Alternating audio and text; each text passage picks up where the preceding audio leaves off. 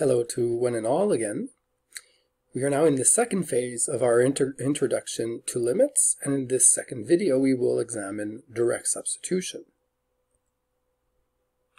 Now that we've discussed the intuitive meaning of limits, we can develop other means of evaluating limits as efficiently as possible. The first of these methods is called the direct substitution method. As most of you have probably believed at first, limits can frequently be evaluated by direct substitution. In other words, many times it is exact to say that the limit as x approaches a of the function f of x will equal the value of f at a itself. This is true in particular for polynomials.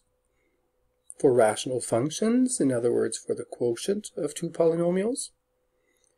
For radical functions, so square roots, cube roots, etc. Sine, cosine, tangent, and the other functions that are trigonometric. Exponential functions, logarithmic functions, absolute value functions, and even combinations of all these functions listed above. However, very important warning is to note that direct substitution is only allowed within the function's respective domains. And by within, I mean inside the domain and not at their boundary. For example, let's evaluate the limit as x approaches 3 of x squared plus 2x minus 6. Now, first and foremost, we can recognize that y equals x squared plus 2x minus 6 is a second-degree polynomial, so a quadratic, and its domain consists of all real numbers. X approaching 3 is therefore well within the domain, and direct substitution is allowed. So, the limit as x approaches 3 of x squared plus 2x minus 6 is calculated by replacing x by 3. So 3 squared plus 2 times 3 minus 6 equals 9. Graphically, this means that as x approaches 3, y values of this parabola are heading towards 9. As a second example, let's evaluate the limit as x approaches 1 of x plus 3 over x plus 2.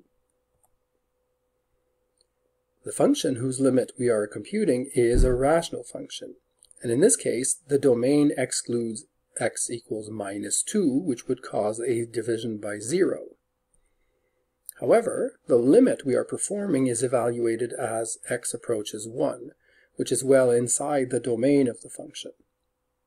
So once again, direct substitution is allowed, and to compute the limit as x approaches 1, for the rational function x plus 3 over x plus 2, we can simply replace x values by 1, which would produce a result of 4 over 3. So again, graphically, this means that for x values that approach 1, the y value of the rational function is approaching 4 over 3.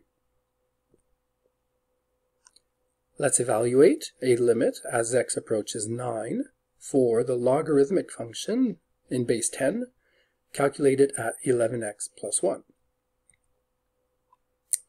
Y equals log of 11x plus 1 is a logarithmic function, and it's defined as long as its argument, so the content of the log, stays positive strictly. This happens as long as x is greater than minus 1 over 11. We are evaluating a limit as x approaches 9. So we are once again well inside the domain of the function, and we can perform direct substitution. So as we do direct substitution, the limit as x approaches 9 of log of 11x plus 1 becomes the log of 99 plus 1, or log of 10, or log of 100, pardon me, which happens to be a perfect value of 2 here. Now we're evaluating the limit as x approaches 1 of a function called e to the power x4 minus x squared. This function is a composition of a polynomial, a fourth degree polynomial in this case, x to the 4 minus x squared, with an exponential function. Both of these functions have domains that consist of all real numbers, so the composition also has a domain of all real numbers. Therefore, direct substitution is perfectly fair game, and we can evaluate the limit as x approaches 1 of the function by replacing all x's by 1's. In the end, e to the 0 equals 1. In examples we'll see in the future, we'll have to be much more careful about applying limits in situations such as, let's say, the following, where we have a limit where x heads towards 1 of 3x minus 3 over x cubed minus 1. The problem with this limit is that a division by 0 occurs when x is getting closer to 1. In the same manner, cos of x approaches 0 when x is approaching pi over 2. So the limit as x heads towards pi over 2 of x divided by cos of x could be a problem. As x approaches 4, 2 minus root of x also approaches 0. So in all three of these examples, divisions by 0 are looming in the background and are therefore not within the domain, but perhaps at the border of a domain or at a point where a discontinuity may be occurring. We're going to have to approach these values of x in a slightly more delicate way that we're going to see in future videos. Piecewise defined functions cannot be evaluated by direct substitution either, as we approach an x value where the rule changes. So if you remember, piecewise defined functions may have a different definition, left or right, of a certain x value.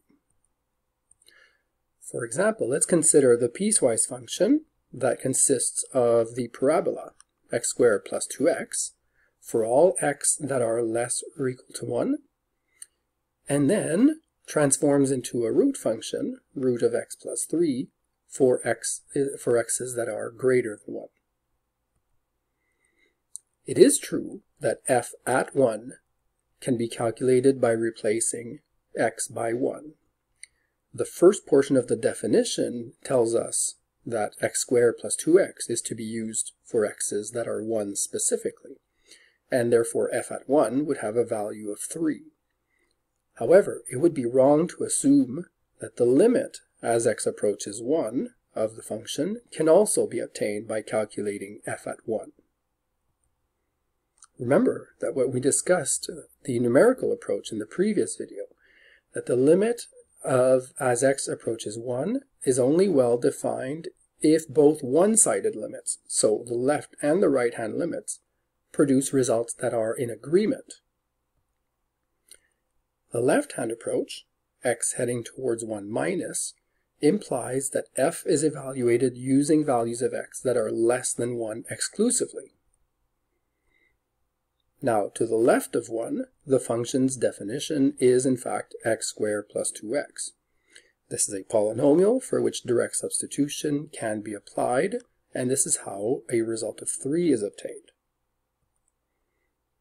Likewise, the right-hand approach, x heading towards 1 plus, implies that f is evaluated using values of x that are greater than 1 exclusively. Well, this time, since we are letting x approach 1 from the right, the function's rule is no longer x squared plus 2x, but rather root of x plus 3. This is a rational function. We're very far from problem in its domain. Not a rational, but a radical function, who would have issues at minus 3, but we are approaching 1. So again, we're well within its domain, and by direct substitution, we get a result of 2. So observe that the left-hand limit of the function as x approaches 1 is 3, which differs from the right-hand limit as x approaches 1 from the right, which is 2. And therefore the limit as x approaches 1 of fx does not exist. Graphically, what we observe is a jump in the function. As we approach 1 from the left, the function's y values are heading towards 3. as we approach 1 from the right, the function's y values are approaching 2. It is this disagreement that forces us to say that the limit as x approaches 1 for the function doesn't exist, even though both one-sided limits do exist. Piecewise defined functions are therefore always best evaluated by examining its one-sided limits.